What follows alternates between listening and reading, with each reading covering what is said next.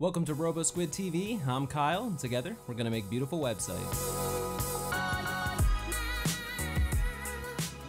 Welcome back if you've been following our web school playlist, and welcome back new devs. Today we're going to learn the new CSS layout mode Flexbox, which is going to help us make beautiful and responsive websites that will automatically adapt to any size screen. This episode was made possible by Hover.com. After you build your next website and want to share it with the world, use Hover.com's intelligent search tool to find the perfect domain name with hundreds of extensions to choose from.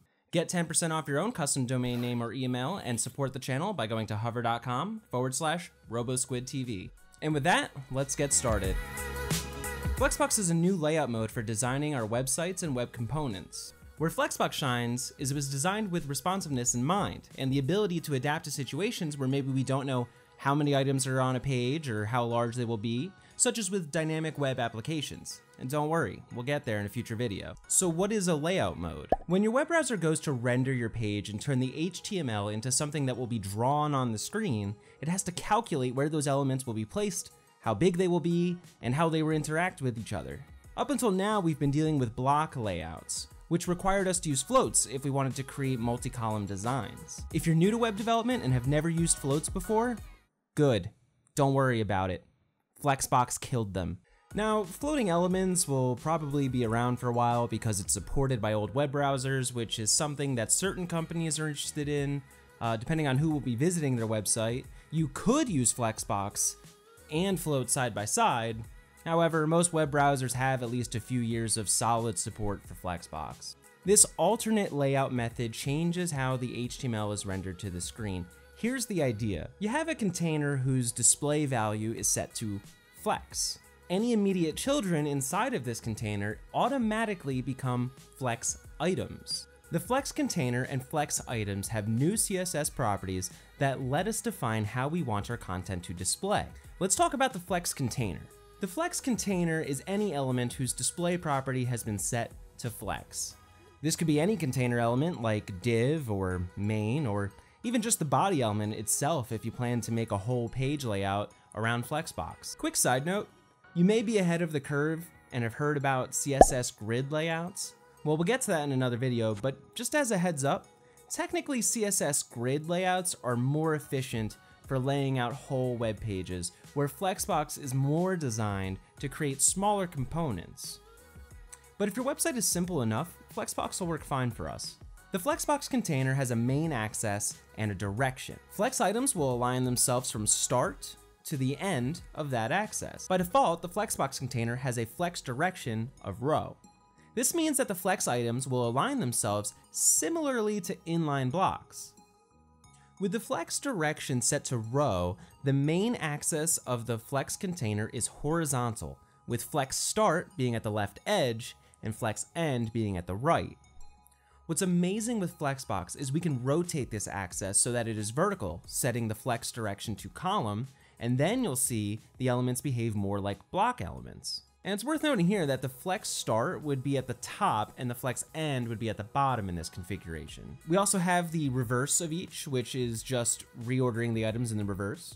If you're new to web design, it's hard to appreciate how amazing this is, that you're able to do this with just CSS, and it gets better. What we have here is an example of 3 flex items in our flex container with a minimum width set to 300 pixels. If we keep adding more flex items, they will eventually spill out of their container. If we add flex wrap with flex wrap wrap, the items will automatically flow onto the next line. We can also set this to no wrap or wrap reverse. So your flex container can either be a single line container or a multi-line container, depending on how you use flex wrap. And the last 3 major properties of the flex container have to do with how we want to position these items and lines inside of our flex container. The justify content property will shift your items along the main axis of the Flexbox where there is extra space between the items. By default, your content will be justified to the flex start. You can also set it to the flex end to move it to the opposite side or center it. You can also set justify content to space between, which will evenly distribute the extra space between the items, with the first item being at the start and the last item being at the end. Or you can do space around, which will evenly divide the space around each item. Remember that this is relative to the axis of the Flexbox. So if your direction is set to column, the flex start is at the top and the flex end is at the bottom. Next we have the align items property. Align items is similar to justify content, but it applies to the opposite axis of the current line. If in a row, our justify content property moves items left and right, then align items moves our items up and down. We still have flex start, flex end, and center, as well as baseline, which will keep the baseline of our items aligned no matter what the height of the items. And we have stretch, which will fill the available space. And finally, lastly for Flexbox container is align content, which applies to multi-line Flexbox containers and will distribute the lines of the Flex container. The default of which is stretch, which makes the lines fill the container. We also have flex start, flex end, and center, as well as space between and space around. And now to help you, I've made an oversimplified example on CodePen of a single line Flexbox container with 3 items. You can of course see the source code, play with the CSS options, and see how Flexbox works in action. For instance, if we want to horizontally and vertically center these items, all we need to do is both justify content and align items to center. This is something that has been extremely difficult in the past with CSS alone. Okay, now you know the Flex container.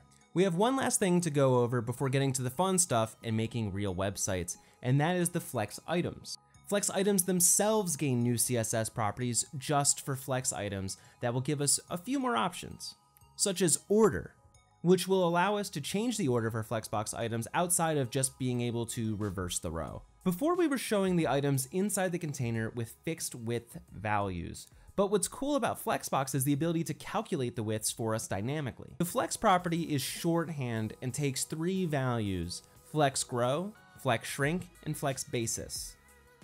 You could write these all out as separate properties, but it's recommended that you do it this way. And I know that might have sounded a little complicated, but stick with me for a second. Okay, what am I even talking about? Flex grow sets the item to grow and fill all the available space on the line. If every item has a flex grow of 1, then each item will evenly grow to fill the space between them.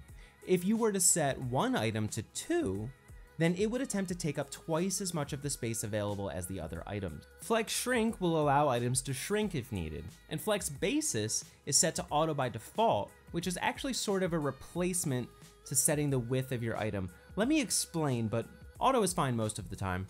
When you set flex basis as opposed to width, you are telling Flexbox this is the width that I would most like to have when possible, before your item is placed in the Flexbox. I say before the item is placed in the Flexbox because as soon as it is, that flex basis width that you set is not necessarily the one you are going to get. If your flex basis would originally make your items too large to fit in the container, but you have a flex shrink enabled, the items will resize.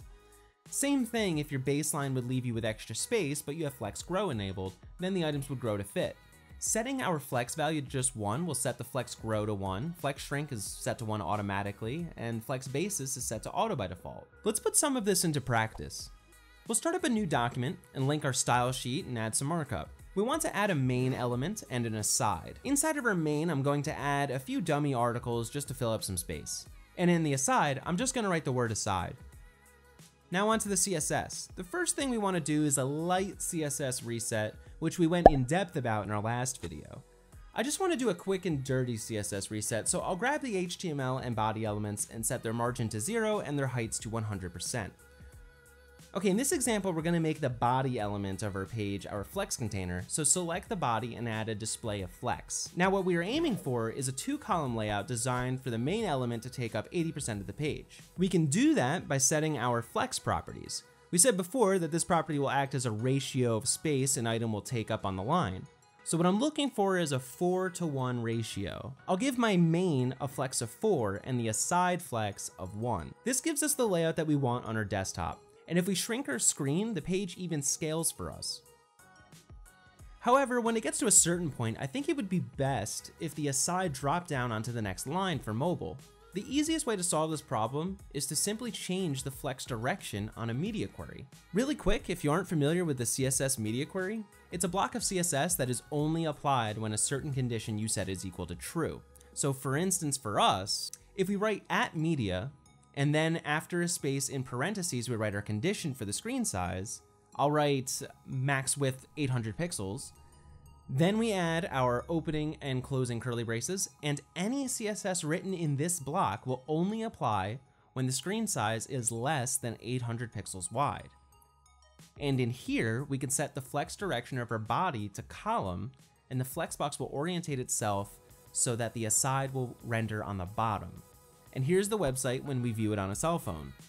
Alright guys, that is Flexbox for CSS. We're going to be using it a lot in the near future and be creating some amazing websites.